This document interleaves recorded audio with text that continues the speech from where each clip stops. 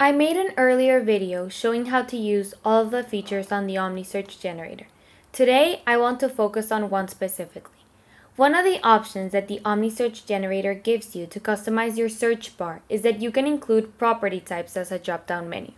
This option is located right here below the property type subheader. So after you type in your placeholder text and make your selections for the rest of the options, you can copy the code. Since we're focusing on the drop-down option, I only selected that one. So we copied the code, pasted it here where it says quick search script, and submit the changes.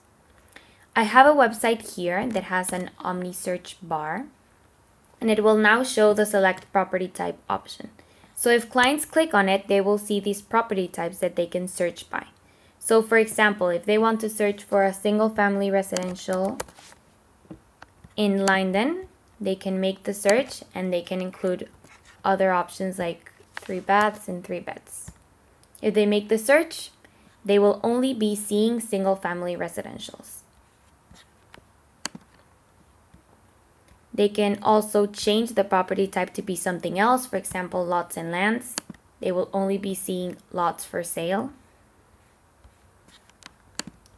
Same thing applies for example, farms. They can select a maximum price of 2 million, for example, and they will see the farms that meet the criteria. Each MLS will have different property types. Depending on the MLS that you have, you'll see different or similar property type options right here. But if you toggle the option on when you're configuring the Omnisearch generator, clients will be able to select their property type to search by.